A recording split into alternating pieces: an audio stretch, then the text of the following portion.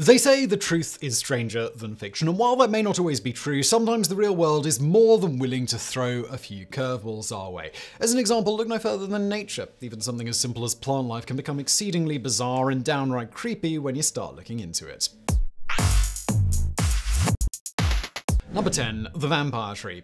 Have you ever been taking a walk through the woods and noticed a decrepit old tree stump just sitting there looking old and rotten? It happens all the time, but what you may not be aware is that there's a chance that dead tree isn't dead at all. Researchers in New Zealand found the stump of a kauri tree in a forest, and while the top looked dead, underground life was still stirring. The tree had long ago grafted its roots into a massive network of other roots that likely belonged to dozens, if not hundreds, of other plants and trees. Effectively, it created a subterranean superorganism. This root network shared nutrients among all plants, even though the tree had been destroyed and no longer had leaves by which to survive thanks to photosynthesis. The other trees in the network were able to share nutrients and keep that stump alive. Though in an ideal situation, every member organism would contribute resources, the almost dead kauri tree had become a parasite, like a vampire living beyond death by draining life from its companions. But it may also be contributing, allowing the flow of nutrients between all members to the benefit of the whole. Number 9. Kudzu smothers everything. Most of us would never look twice at kudzu. It's a leafy green vine. It looks like any other plant that you might expect to find in the background, but it doesn't stay in the background for long. Kudzu is an invasive species that grows at an incredible rate. It came to the US in the late 1800s as an ornamental plant and has been used for erosion control. It's well suited for that job because kudzu can grow up to a foot per day. Vines can reach 100 feet in length. When kudzu spreads, it covers everything: soil, cement, walls, telephone poles, other plants. It covers everything as it takes over. And with any given vine growing 1 foot per day, it doesn't take very long. But it gets worse. Kudzu produces isoprene and nitric oxide. When those come into contact with nitrogen, which makes up most of our atmosphere, it makes ozone. Ozone is a dangerous chemical at ground level, and it can kill off other plants, not to mention animals. Kudzu carries a 50% increase in the number of days each year when ozone levels are considered unsafe by EPA standards. Number 8. Acacia trees communicate danger. Most of us know acacia wood from furniture or decorative wooden items. It's even used as a food additive sometimes. But there's more going on inside acacia trees than you might think at first glance. German forester Peter Wohlleben proposed a controversial idea in 2015, and that's that trees can talk. As we mentioned with the vampire tree, there is evidence that trees actually do function in groups, not as lone organisms. They share resources and are able to support each other. Tree roots connect with fungus underground and share signals between organisms. It's been theorized that this includes things like warnings about insect attacks. Chemical signals from one tree can alert members of the greater colony. Nutrients are shared, which is how saplings, too small to reach the sunlight under the canopy of larger trees, are able to survive. But there's much more. If a giraffe starts eating the leaves of an acacia tree, the plant produces ethylene gas. This gas, when it reaches other acacia trees, causes them to start producing tannins in their leaves. Large quantities of tannins will make the giraffe sick. It could even kill it, so the giraffe is forced to stop eating. All because one tree was able to signal other trees. Even more bizarre is that the giraffes know this. They graze with the winds and walk ahead of the gas clouds because they have evolved to be aware that acacia trees do this. Number 7. Fire coral fungus.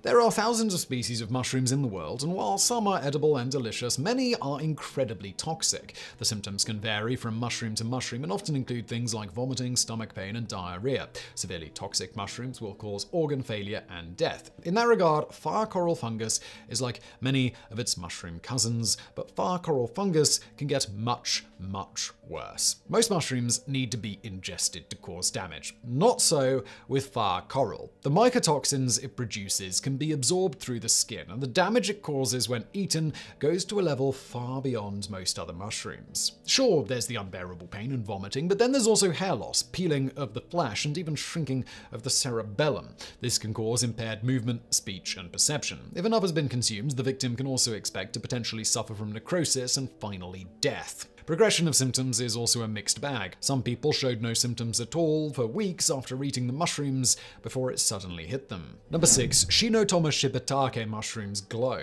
Don't feel out of the loop if you've never heard of Shinotoma shibatake mushrooms, because almost no one has. If you head to Mount Yokogura in Japan between May and July, you may get a chance to see them for yourself though. They're hard to spot during the day because they only grow a few centimeters in length, so if you really want to experience them, try hunting them down at night. It turns out that these elusive mushrooms emit light. At night, they can glow a vibrant green color. They live on decaying tree trunks and will only glow during certain times of year, so tracking them down isn't all that easy. variety, but it's clearly worth the effort if you're a fan of otherworldly vegetation. Number 5. Little white mushrooms.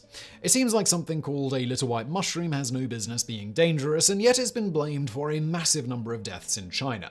If you include mold and yeast, there are over 50,000 kinds of mushrooms in the world, and science has not been able to study them all. That's why the little white mushroom is relatively unknown.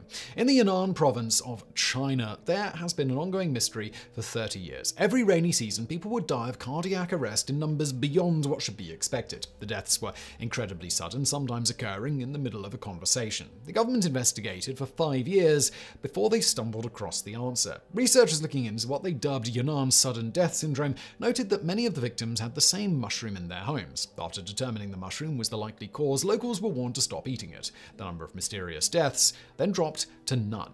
Oddly enough, studies showed that while the mushrooms were toxic, they were not toxic enough to kill. It's believed that something else, perhaps barium in the water, worked in conjunction with the mushrooms to kill people. Number 4. Toxic black walnut. Walnuts may not have the cachet of an almond or cashew, but they're still fairly popular, and this is despite the fact that walnuts want you and everything around you to die miserably. If you've ever seen a walnut in the wild, you'll know that the nut itself comes off the tree encased in a green husk. The moment you begin to peel that husk to get to the nut inside, an unpleasant-smelling fluid emerges that turns brown fairly quickly. This is called juglone. Inside the walnut and the tree, juglone is called pre-juglone. It's clear and perfectly safe, but the moment it hits the air, it oxidizes and becomes toxic. This toxin can kill both plants and animals. Very few animals can ingest it safely, and even plants that grow near a walnut tree will die as the roots of the tree leak the fluid, not to mention any leaves or nuts that fall from its branches. Sensitivity to juglone varies, but it can be quite bad for some victims. Even contacting dust from walnut wood being cut near you causes rashes and welts on the skin. Breathing it in can cause respiratory issues, and eating it can cause symptoms similar to cyanide. Number 3. Chernobyl mushrooms.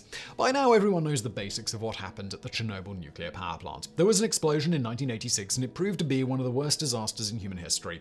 There remains a 1,000 square mile exclusion zone around the site. Many animals and plants returned to the area with no humans around, but their radiation levels remain high as a result. Among the wide variety of wildlife found in the area are a unique species of fungus. What's been called dark fungi have been known to grow in radioactive areas for some time. This mushroom, colored by melanin, doesn't need the sun to provide energy. Instead, it seems to feed on the radiation, absorbing it and feeding on it in much the same way that a green-leafed plant would turn energy from the sun into energy to grow through photosynthesis. The melanin seems to shield the mushroom from the harmful effects of radiation and convert it to usable energy. To test whether this was true, researchers bombarded fungus with gamma rays at 500 times the level that they'd normally be exposed to. The fungus grew 3 times faster than normal as a result. Number 2. Japanese knotweed. If you've ever seen a plant growing out of a crack in the pavement, you may have paused to wonder how it accomplished that task. You might assume that the pavement cracked due to weather or shifting earth, and the plant took advantage of the opening. But that isn't how Japanese knotweed works. This plant can grow almost anywhere and will break through cement and stone along the way. Knotweed can live for up to 20 years in places with no light. It can sprout under paved roads and burst through and even grow in stone walls. It's already causing about $212 million per year in damages and will probably only get worse in the future. The plant is native to volcanic areas in Japan. It evolved to survive being smothered by volcanic rock, able to continue to grow in the dark and trapped by stone. When you try to remove it, the plant actually becomes more aggressive, growing even faster as a result. The roots can grow up to 10 meters from the stem, making it nearly impossible to kill. Number 1. The piranha plants. There aren't a lot of famous plants in the world. Audrey 2 from Little Shop of Horrors qualifies, and maybe the Giving Tree. And if you're a gamer, you surely know about the piranha plant from the Super Mario series of games. Turns out we have one of those in the real world too, or at least a visually similar cousin. The plant reproduces by luring insects that eat dung. They are attracted to the smell, go inside and get trapped. The flower then releases pollen and sets the bugs free, covered in pollen, to spread its spore around town. Known as Hydranora africana, this parasitic plant can look like a piranha plant or just an alien mouth if you catch it at the right phase of its life. According to scientific sources, the plant has an unpleasant odor. According to less scientific sources, it smells like poo-poo. It also produces an edible fruit, which is said to taste like a potato.